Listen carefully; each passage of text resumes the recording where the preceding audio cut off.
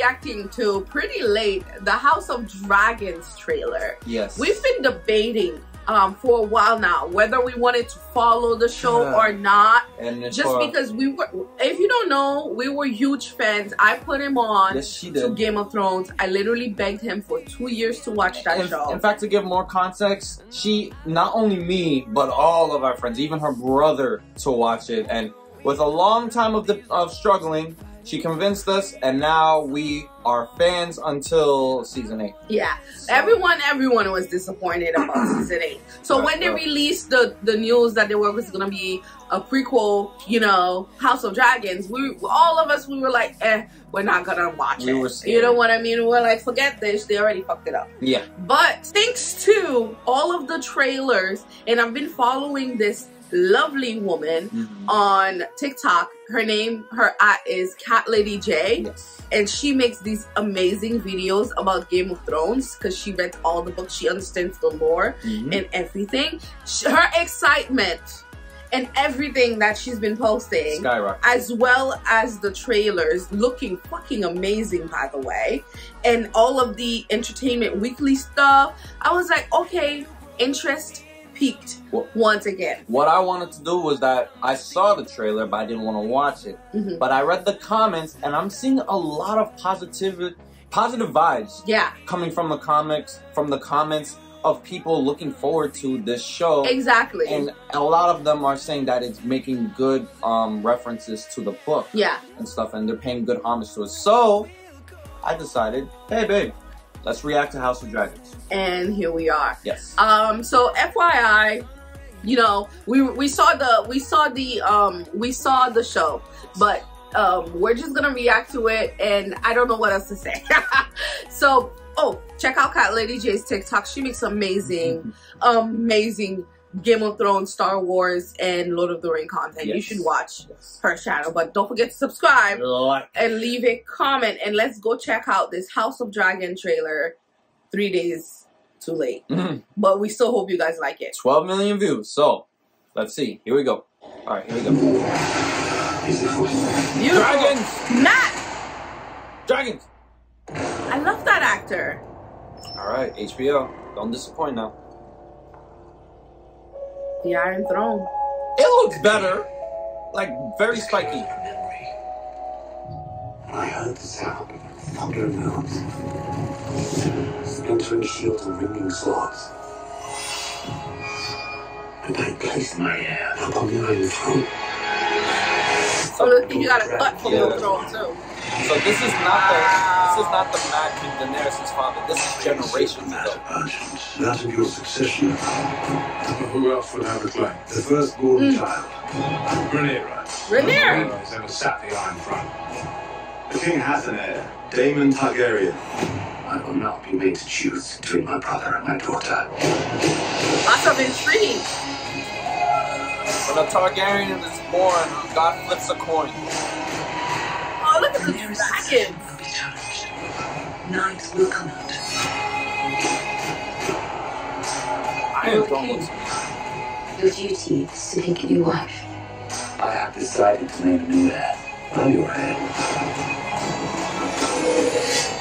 War is afoot.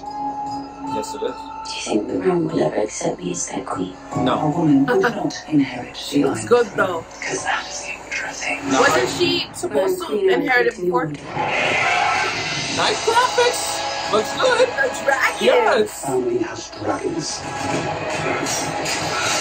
Their power men should never trifle with.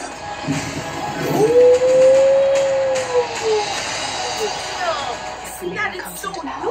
Yes. Of any family to success. The Targaryen presence, alright? Damn. I like her. I feel like I'm gonna like her. Our hearts remain as one. Our hearts never one. Oh!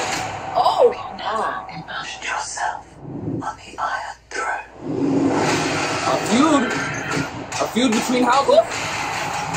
The good kids are here. Just bring it on. Where is duty? Where is sacrifice?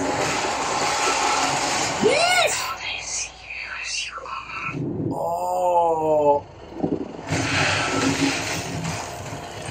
Damn. Okay.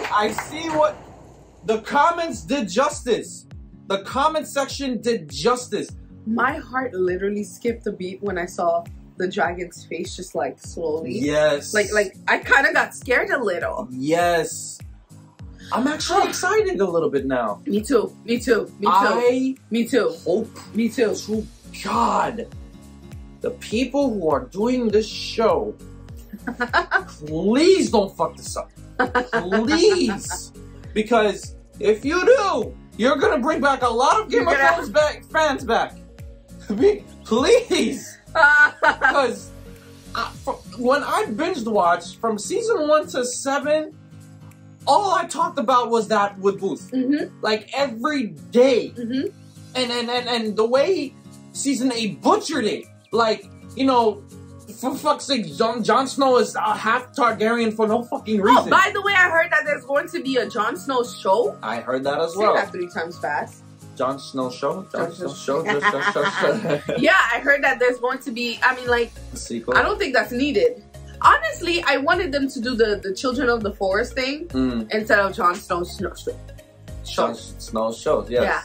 But, hey, we'll get Kit back, so. But yeah, like, they just butchered the whole build-up of him being half Targaryen and whatever to nothing. Even Tyrion. I thought Tyrion was half Targaryen too, which is why he looks the way he looks, and that's why he got so much hate from his father and his family, and la la la la. Yeah. I was like, yo, they ruined it.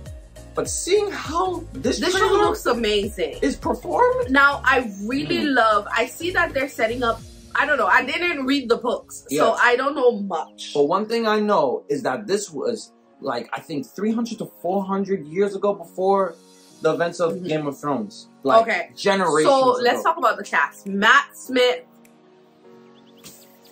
I need to I'm a huge fan. I'm a huge fan. I'm a huge fan of Matt Smith. That's why I was like, the first thing I saw was like, Matt. Yes. That sold it for me. That brought me in. Whatever thoughts I had that I didn't want to continue went out the window. Yeah. Because I love Matt so much. Yes. Now, Rhaenyra is probably going to be the center of everything. And I am so happy. I mean, she's probably not gonna end up being queen or whatever. I didn't read the books again. Yeah. But you know what I mean? Like the political intrigue.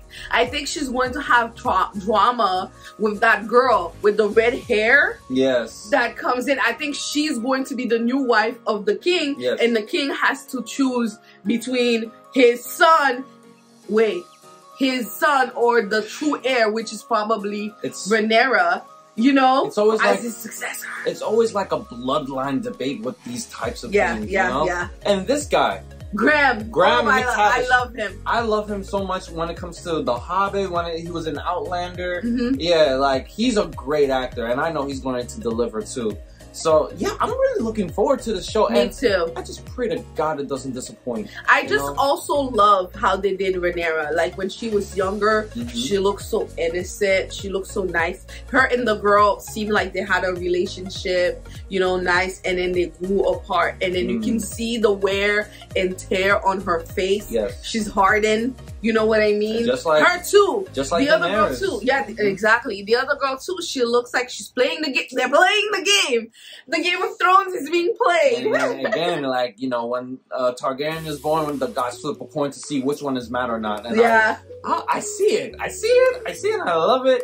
And I love how the Iron Throne looks. Like, it looks good. And I love that they showed that he cut his hands on the Iron Throne. Yes. From what I know from what I've heard from Cat Lady J, the Iron Throne in the books is meant to be uncomfortable. Yes. And I guess they can't rebuild it, but from the pictures that we saw from the books, the Iron Throne looks even more impressive. Like, it looks like, why is that even a throne?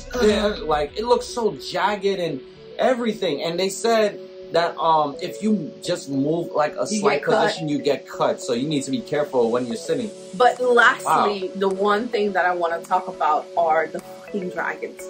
I don't know their names. Well, I saw multiple. But yeah, of course, you know, that's when they're all alive. Multiple. That red dragon, and then there was a foot of one. It looks like it was massive. Remember in Game of Thrones, there was a dragon, the head of a dragon in the basement? Yeah, maybe that was it. It's supposed to be one of the most famous dragons in Game of Thrones. And the biggest one too. But by the size of its foot, it looks pretty massive. I was like, maybe that's it, you know? I forgot about that. Yeah, like they were. I think one of them was trying to burn King's Landing, right? And it was like in the basement. Remember? No. Just the head of it that was in Game of Thrones, and it was supposedly the biggest dragon, and it's red. So, and then we saw. Dude, I can't tell you, like when I saw the dragon's face at the end of the trailer, something happened. Like I backed away a little. It was like a fear. Yes, it was like my flight or fight response was activated, even though I know it's not fake, but just the way it came, plus the way they did it, I was like, plus we got a really big TV. Yeah, so we have a 60 inch. 60 inch. Yeah. 55 so. We're seeing it. It's huge, you guys. So like, it felt. I don't know how to explain it. Like my. Basically, it did good. It did good, and I'm looking forward to it. You can tell how excited I am again. I just don't want to be disappointed. And my heart is fragile. It's been a while since I've seen her excited like this for a show. So. I can't tell you how much I loved Game of Thrones. It was literally my favorite show. We all did. Of course, everybody's, but you know, whatever. But I think. Whew, I want to watch. Have hope. I want to have hope.